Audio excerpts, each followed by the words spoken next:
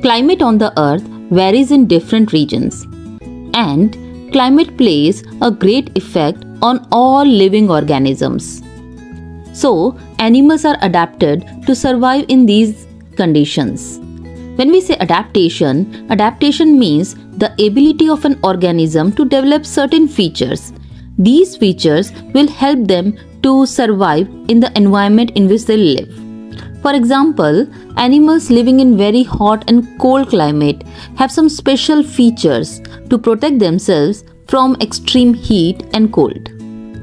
Adaptations are of three types: structural adaptations, behavioral adaptations, and physiological adaptations. Structural adaptation means the adaptation of special body parts of an organism, which helps them to survive in its natural habitat. For example, in case of chameleon has camera-like eyes which help them to focus on their prey, and it has a long tongue, so it can launch its tongue like a projectile and catch the prey. Or in case of bear, whose body is covered with fur to protect them from extreme cold. Different animals have different shaped beaks and claws, and these shape depends on the type of food available in their surrounding. For example, hummingbirds have long, skinny beaks that help them drink nectar deep inside of flowers, whereas pelicans have large pouch-like beak to scoop up fish, whereas hawks have hook-like beaks to rip apart their prey. Other than animals, desert plants also have some structural adaptations. These plants are adapted to the dry conditions, where water is very less and the temperature is very high. Plants called succulents have adapted to the dry climate by storing waters within themselves. Leaves are absent to prevent the loss of water through transpiration, while prickles and spikes are present on the stem, which protect the plants from thirsty animals. Camouflage is also a form of structural adaptation. It is a phenomena in which the living organism changes its color and blends in with its surrounding. Camouflaging helps the organism to protect themselves from the prey and improve their chances of survival. It also helps predator to sneak up on the prey.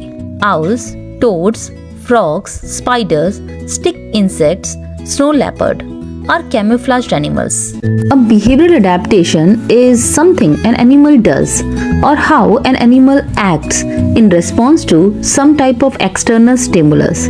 For example, frogs, bear undergoes hibernation, or also called winter sleep, during hard winter season. Or some migratory birds fly towards south during winter time to the summer places to avoid the extreme cold.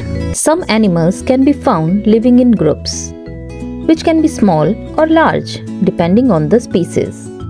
Animals form groups mainly to defend themselves or to gather food more effectively.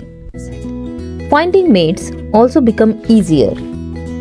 For example, honeybees, fish, meerkats, lions. These all animals live in herd or groups. Physiological adaptations are how the animal's body functions on the inside.